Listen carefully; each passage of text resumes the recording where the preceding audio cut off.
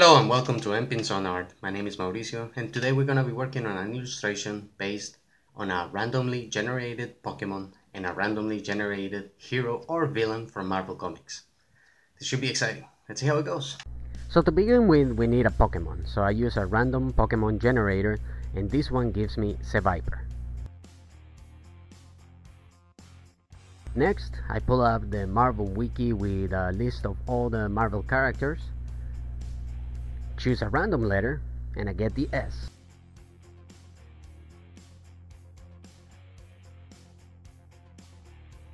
After going to the S section, I copy all the names and paste them on a Excel sheet to try to figure out how many characters I have.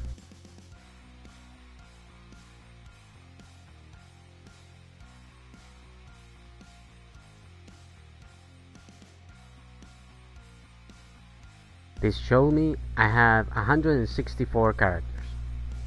To choose which one, I'll go to a random number generator, and this one gives me 62.